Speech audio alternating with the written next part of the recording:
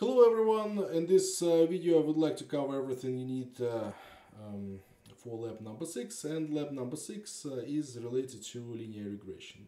Linear regression is one of the most well-known and well-understood algorithms in statistics and machine learning. If at some point you decide to study math foundation of machine learning, the linear regression is going to be one of the first steps you are going to do in this direction. Okay, so let's see. So let's solve something similar to what you have in lab number 6. Let's say we have some data. We measured the pressure. Every half a second we were measuring the pressure in some process. And as the first step, let's just plot this data. So let's just grab it here. Let's insert scatter plot. Okay, so let's call it pressure, and let's maybe add some access titles. So this is time in seconds. Okay, and let's add this one, and this one is pressure in kp. Okay, so as we can see, this data is quite close to the linear trend, and yeah, we can see a couple of points which are going out of this trend. But the question we need to answer, if we can predict the further behavior of this process based on some linear trend, some linear equation. Okay, so this is so-called linear regression model. Okay, making predictions based on the linear relationship. Okay, so we can see that it is quite close, but now we need somehow quantify. So how close we are to the linear trend. The easiest way to derive equation of the closest line, like to these given points, and to calculate so-called Pearson's correlation coefficient, which also shows us how close we are to that given trend line. So the easiest way is to go here and just insert the linear trend line right there. Okay, so let's click on it, double click. Here we go to the trend line options and display equation on the chart, and display R squared value on the chart. So R squared, so this is the Pearson's correlation coefficient squared. Okay, let's move it here. Let's maybe make it a little bit bigger.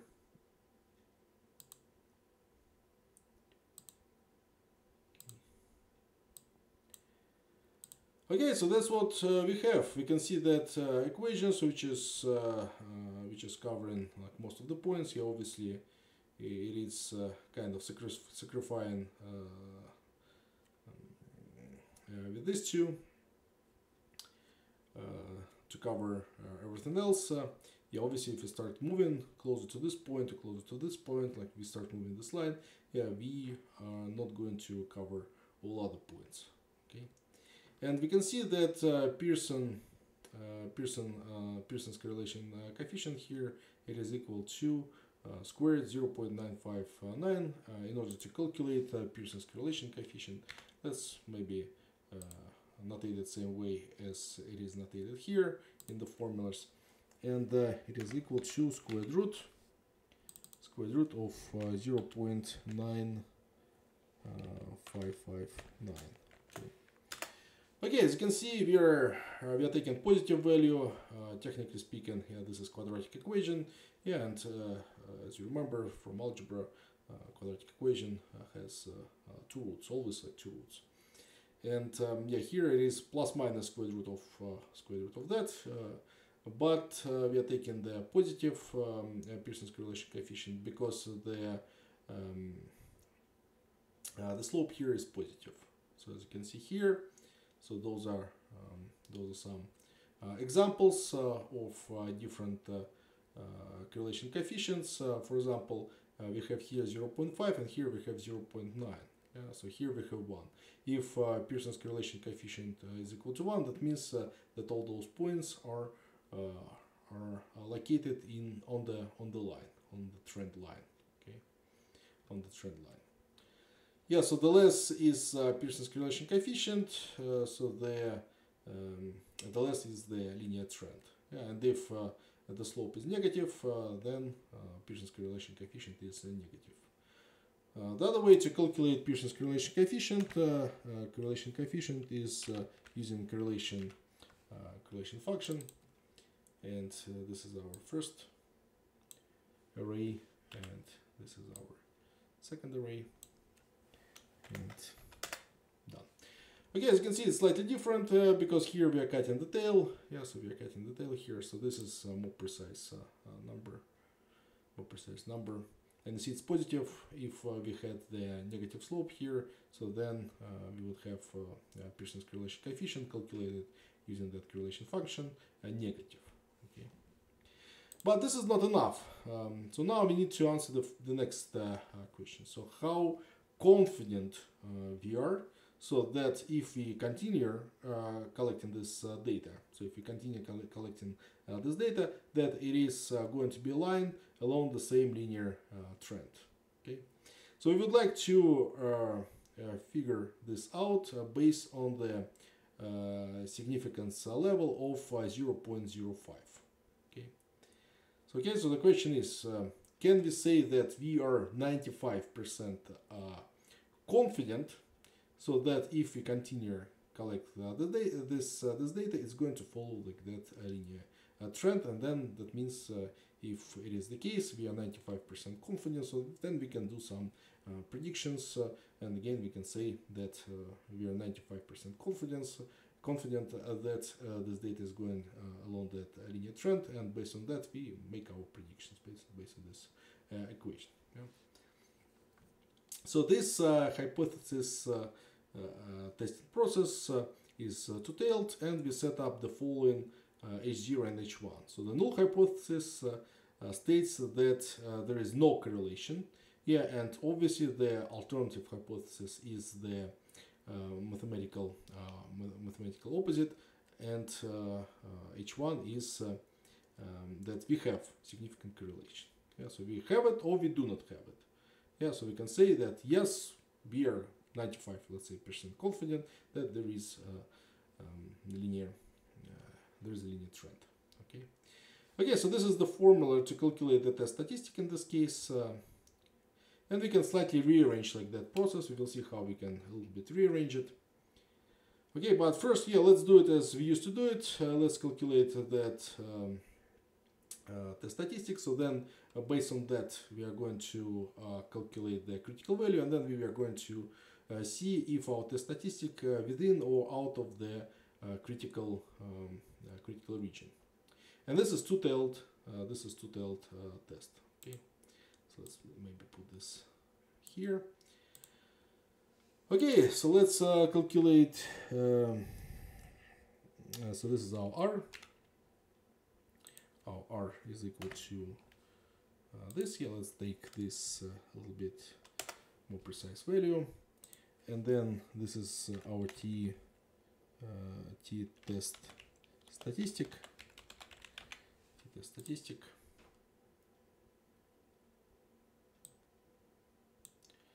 Okay, and let's use this formula. So this is equal to our R multiplied by squared root, and this is n minus 2. So that's how many pairs do we have. So we can calculate using the count function, or we can just say, okay, so this is going to be count, and let's just calculate those values here. You can do it separately if you want to. And then minus 2 and divided by 1 minus r squared. Okay, so this is our test statistic. As you can see, our test statistic is quite significant. So it is quite significant. So that means we are going to reject H0 most likely. Yeah, most likely we are going to reject H0 because this is a lot. Yeah, so 24 is way over there, like in the tail. Yeah. But yeah, let's formally calculate the critical value. T critical, and let's use our inverted function. So this is equal to T inverted. So this is T inverted, and this is two-tail. So this is two-tail test, T inverted. So the probability is 0.05, 0.05, and degrees of freedom here is n minus 2. Yeah, so it's n minus 2. So in this case, instead of n minus 1, which we used with the student's distribution function, here for this regression hypothesis testing, we are going to use n minus 2 for degrees of freedom. And again, this is count. So this is our n, the quantity of the pairs, and minus 2. So this is our critical value. As you can see, our test statistic is significantly greater than the critical value. So that means we are far in the critical region in the right tail. Okay. In the right tail. So that means we reject H0, and as a conclusion we can say that there is a significant correlation between the variables in the population. So we are 95% confident that this data is going to follow a linear trend. Okay. So the other way to do it, so we can calculate the critical value. So the critical value for the correlation coefficient. So what we are doing here, so we are taking the T critical. Okay. So we are taking the T critical. We substituted here. Yeah, we substituted here, and then we calculate R from this equation. Okay, so we calculate R from this equation. Okay, so this is that formula. So let's do it. So let's calculate R critical, and then we are going to compare it like to our R, so which we calculated here. And if the calculated Pearson's correlation coefficient is greater than the critical value from the table, or calculated using this formula, and I have the table here as well, we are going to see it in a couple of minutes, and we will check how to use it as well as the alternative source, like for the critical value of the correlation coefficient. So then we reject the null hypothesis. Okay, so let's see. So let's calculate our critical value, and it is equal to squared root. Oops. Here, let's maybe do it like this. So this is our critical,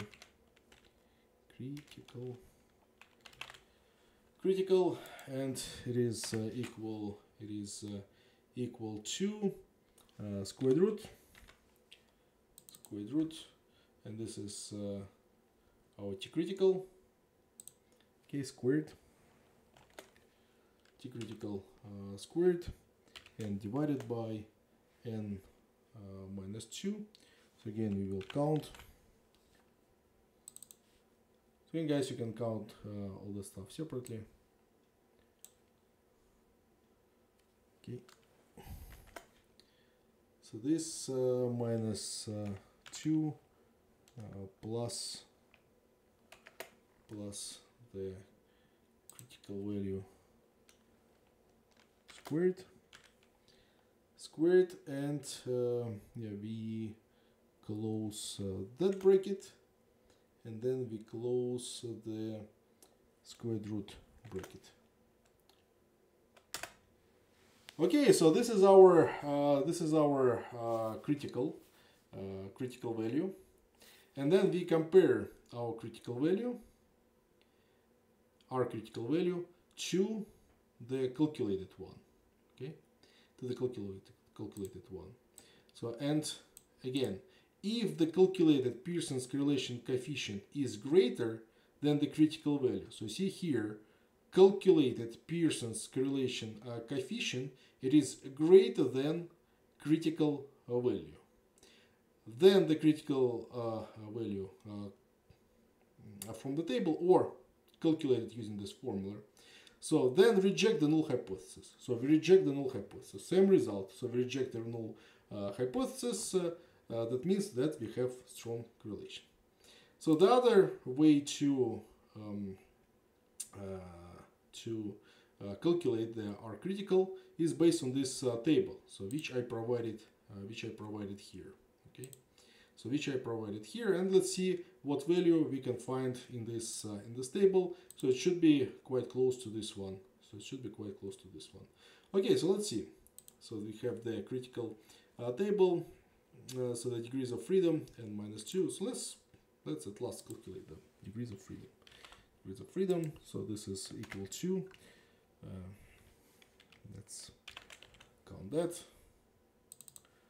Okay, and like this, minus 2. 27. So 27 degrees of freedom are 27 right there. And you see we have 0.05. Yeah, so the level of significance for two-tailed test. So it's 0.05 and it is 27. So the value is 0.367. So see here, degrees of freedom 27. The level of significance for two-tailed is 0.05, and the value is 0.367. Okay, so we go here. So it's 0.367. So it's 0.367, and this is table value. Okay, as you can see, same. Yeah, so same stuff. So here they just cut the tail in the table. So this is a little bit more precise number. Okay, so that's it. So that's all you need to do in this lab.